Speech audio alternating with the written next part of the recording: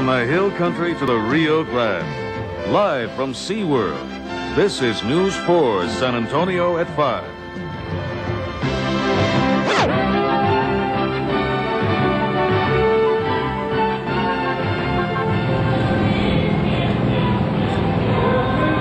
It is finally here, the opening of SeaWorld of Texas, simply the biggest marine theme park in the world.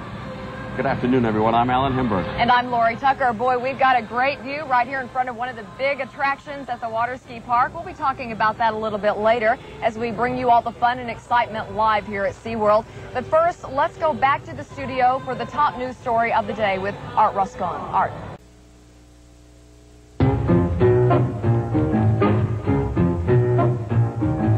Take a look at the crowds that came out today. Thousands of people flocking to see Shamu and Friends as SeaWorld of Texas opened its doors today. And what an opening it has been. We are live here at the park to bring you some of the excitement, and there's been a lot of excitement here today at SeaWorld. Oh, that's right, Alan. We'll have an up-close and personal look at Shamu and Friends, and we'll tell you about some other fascinating shows, too. We'll take a peek at a lot of different things here at SeaWorld. We will also tell you something very important, how to beat the traffic, so you can come out here without a headache on your mind. First, though, we want to take you to the official local opening of SeaWorld of Texas, which took place at 9 a.m. sharp.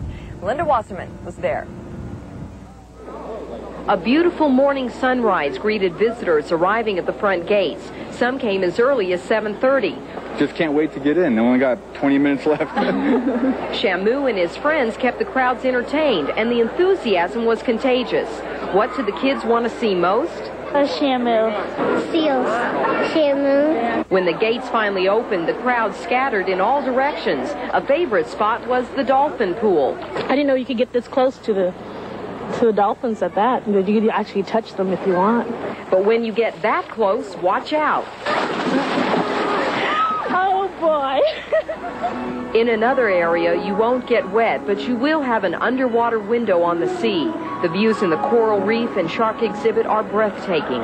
There are just a couple of areas not yet open here at SeaWorld. Part of this children's playground in Captain Kidd's World needs some final touches. And the roller skating and bicycle show called Wheels is still in rehearsal. A visit to SeaWorld is definitely an all-day experience. But when you're ready to go, don't forget to say goodbye. Linda Wasserman, News 4 San Antonio. But if for some reason you never make it out to say hello, and we can't imagine anybody doing that, you still will probably feel part of the economic impact SeaWorld will have on our city. Now, for starters, SeaWorld is going to bring an estimated 3 million tourists trooping through our city, bringing their dollars with them. Some analysts predict up to $1 billion in new money for San Antonio's economy. And the new freeway being built out to the SeaWorld area means continued jobs and the possibility for new stores and other businesses to crop up along the pathway to SeaWorld. The Westover Hills area is already clustered with new home construction. More development is possible. It may take years for that to happen, but all the analysts predict that there will be a very strong ripple effect on San Antonio's economy. But to most folks, of course, SeaWorld means simply just plain fun. Yeah, you know, a lot of people have to wonder, you know, what does SeaWorld have besides Shamu and the whales and the penguins and the fish and so forth and so on? Where all Susan Tejeda went out and found an attraction today that actually has people in it.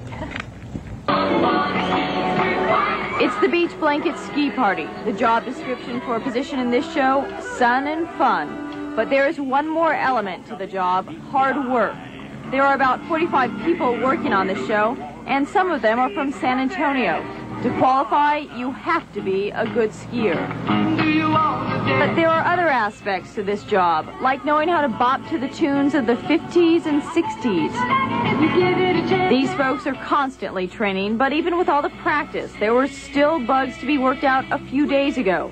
During a dress rehearsal, the producer gave everyone a little warning. Let me explain that there are some things that people will be seeing Friday that you will not be seeing today. And there will also be some things that you'll be seeing today that hopefully people won't be seeing Friday. Rivera believes that practice makes perfect. And let's face it, if you have to put in a little overtime, what better place to do it than on the beach? Susan Tejeda, News 4, San Antonio. Well, it looks like a lot of fun, and it certainly is. There's a lot of things to do out here at SeaWorld. A lot of people have to ask, well, how do you get out here? Well, we put our consumer reporter, Dan Garcia, on that story, and Dan says, first of all, forget your maps. This place is so new, It's not on most of the maps, but here's how Dan got out here. Even though the way to SeaWorld isn't on most maps, it's not really that hard to get there. Just pay attention and you won't have any problems. If you're southbound on the 410 loop, exit at the signs, it's a Texas 151 West. This map shows how you'll take a right on 151. Once you get off of 410 and get headed on the main road over towards SeaWorld, you're going to be on what amounts to a two-lane access road. That's the proposed Northwest Freeway back behind us. And what that boils down to is that it could be slow going if there's very much traffic. The ride over from 410 to the main gate took almost 6 minutes, but that was yesterday, and virtually no traffic at all. By the way, once you do get to 151 West, all you have to do is follow the SeaWorld signs, and they'll take you right to the front gate. Via Metropolitan Transit has also taken steps to get people to the new facility. What we've got, basically, we've created a new line. It's the number 63, and it's called the SeaWorld Express. It serves the downtown area. It makes stops along Alamo Plaza, along Houston, the main streets downtown, and it takes you express nonstop out to SeaWorld. Bingham says there's one other provision. The route called the 5051 Loop Express will run between North Star Mall with stops at Crossroads, Bandera, and Ingram Park Mall Park and Rides. For News 4 San Antonio, Dan Garcia, Call 4. Now, the entire News 4 crew is out here enjoying the SeaWorld, the opening day of SeaWorld. Not just Lori and I, but John Willing is out here. I think John is, where is John? Well, he's over at a very popular place, probably the most popular place here at SeaWorld. We're going to check in with him next and see if this wonderful weather will continue. Stay with us.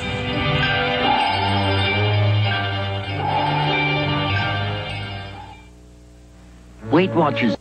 Well, fortunately, SeaWorld's big opening today and the first official day of Fiesta are sharing some good luck as far as the weather is concerned. It's really a gorgeous day. You couldn't have a better one for two big events. John Willing is over at Shamu Stadium, where he's made not only one big new friend, but I'm sure a lot of others. Right, John? Everybody loves this weather. Oh, yeah. Boy, what a day, Lori. A lot of people are just saying, hey, how could it have happened any better than this? You know, when I came here about a half hour ago, Shamu was down there in the water and posing for pictures, and then promptly she splashes up some water right into the lens. Boy, is that gratitude or something? Anyway, it's beautiful out here. They've got the stadium filling up very quickly, and outside right now the temperatures are warm. What a beauty of a day. Temperatures currently in the middle 80s. We had a low this morning of 63 humid degrees, and right now it's still 83. Humidity 41%. That's way up from what it was yesterday. Winds right now from the southeast, and the barometer has been falling. Allergens, they did show up heavy on the molds, 635 per cubic meter. We also had some light oak at 50. Let's look at the maps. Today's lows down to 64. 63 was the final low in San Antonio, 57 up in Abilene. But up there in Dalhart, they had the state's lowest temperature with 37 degrees, 62 in the Dallas-Fort Worth area. Well, looking at things currently, you can see that the temperatures have warmed up beautifully. 86 degrees down in Brownsville, 80s around South Texas, and even 80s all the way up in the Midland area. But look up there in North Texas, 67 degrees in Amarillo. Obviously, that front still has an effect on us. It's pushing through north central Texas, but basically it is stalled in place right now. In the next couple of days, it'll gradually slide eastward. The satellite picture shows heavy clouds over California. That is our storm system coming our direction. It's a huge low pressure. As that comes toward us, yes, you can expect to see a large weather change. In fact, here's what it looks like on the fronts. The front is still sitting up there across Texas, going across the Intermountain area, and then that low that's over California, which is bringing anywhere from 12 to 15 inches of snow potentially to the mountains of California, even the mountains of Southern California. That is what's coming toward Texas. So it will eventually cool down our weather. Radar is showing a few scattered showers there, especially along the length of that front. Here's the forecast for San Antonio. Tonight is going to be cooling down somewhat, but it's still going to be a little warmer than it was last night. So expect the lows to drop down into the low 60s. I'm expecting to get down to 67. In the morning hours, it'll be cloudy with 67 to 70 degrees. By the afternoon, still mostly cloudy as this storm comes in. There's a slight chance for showers tomorrow afternoon, but a better chance tomorrow night going into Sunday. So Sunday, anytime during the day, we're open to thunderstorms. The high on Sunday, only 78 degrees. After that, the extended outlook shows we clear out, Lori. So it's not so bad after all. Okay. John, thank you. And listen, be nice to Shamu, will you? We'll see you a little bit later. Hey, George is out here also, somewhere. Yeah, I think he's the smart guy in the group. He's over there having a cool one by the edge of the water. We'll get to George and all the sports when we come back to SeaWorld in just a moment.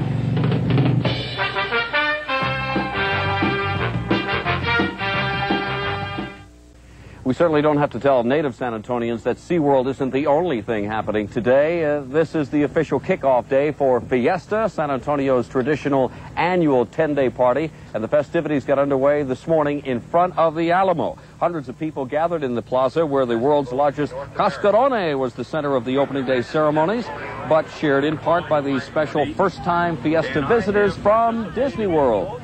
Fiesta royalty broke open the colorful cascaron to get the 10-day celebration underway.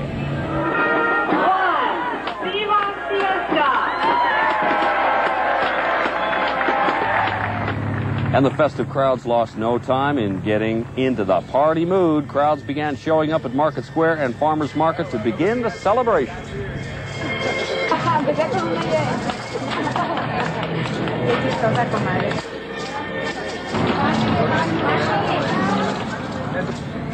And as part of the opening day ceremonies out here at SeaWorld, George McKenzie and his sports machine is here as well, down by the water's edge. George, let's go to you. I like the sound of that, Alan. Thank you. And the cold one you mentioned a little while ago, yeah, I did get a cold one. When the boat came by, one of the skiers sprayed a little nice, cool water up here on the deck where we are. You're lucky. Oh, it felt great. In any case, the story of the day continues to be the possible sale of the Spurs, and there is a new player in that drama. He's a developer and car dealer from Houston. His name is David S. Wolf. He's 47 years old. He's the out-of-town phantom investor that we've been talking about for the last couple of days, and he heads a group of business people who have a strong interest in buying the Spurs.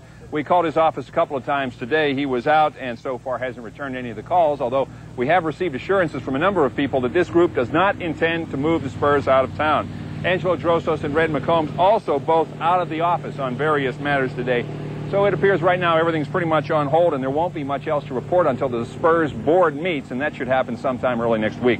Spurs, by the way, will play Sacramento tonight at the arena. Spurs' magic number is 3 right now, meaning any combination of 3 Spurs wins or Phoenix losses will put the Spurs into the playoffs. Phoenix plays the Lakers tonight. Chances are the magic number will drop to 2 no matter what the Spurs do.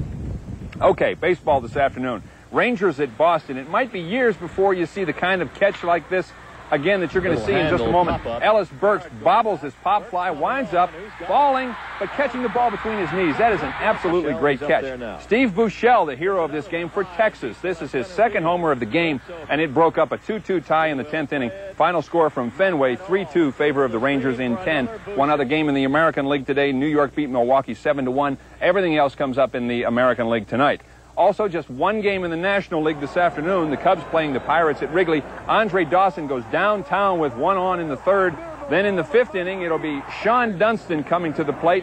He will hit a solo shot. It's his 3rd of the season. Final score from Wrigley, 6-0 favor of the Cubs. I'll tell you very quickly also, soccer this afternoon in Austin. Plano leading Madison 2-0 in the second half. We'll have more for you, of course, at 10. And back to you guys. I'm going to get sprayed again. Look out. Okay. Looks like fun, George. Thanks a lot. And we'll be coming back to SeaWorld in just a moment. As Sharon Jones meets Shamu up close and personal. We'll be back. Now, without a doubt, the marine life here at San Antonio's newest attraction is the feature attraction. But if someone had to pick out one star at SeaWorld, there's little doubt that that would be Shamu, the killer whale. Right now, our Sharon Jones tells us that it's more than just her majestic size that makes Shamu special. It's hard to think of them as killer whales. Shamu and her pals, Namu and Kandu, are graceful, playful, and personable. But Mark McHugh, head trainer at SeaWorld, says killer whales are the top predator in the ocean. They basically do not have anything that they fear, as far as I know. They are very inquisitive, very responsive to us, and that's what I find so special about them. In this environment, it's easy to see why Mark and the other trainers find the whales so special. Shamu and her buddies are very smart. They are also sensitive to touching, and it's an important part of their training. Well, they each have little different idiosyncrasies, I guess you could call it. They behave differently. The way that they perform their maneuvers is slightly different for each animal. And that's our job as trainers to identify these things in these animals and work with them as individuals. Killer whales will pick up on training concepts quicker than any other marine mammals. Trainers use a combination of signals and rewards to show off their natural acrobatic abilities. Since the day Shamu was transferred from her San Diego home, she's attracted a lot of attention. Transported in her own portable jacuzzi, Shamu receives star treatment from liftoff to splashdown, from her new trainers to curious others. You think approaching a 2-ton whale, even with 6 inches of glass between you, would be an intimidating experience. But their playful antics make them seem more like lovable pets. They don't seem to be very shy, or they're not really concerned about people being real close to them. Well, they see people along the glass all day long. Many times they'll spend a lot of hours just sitting over here watching the people. So here's looking at you, Shamu, Candu, and Namu, San Antonio's newest entertainment starlets. Sharon Jones, News 4 San Antonio. And Sharon Jones, biggest fan, no doubt. Oh, yeah. She had a great biggest time. pin. Something like that. We have to say goodbye now from SeaWorld. Let's now go back to Art in the studio. Art.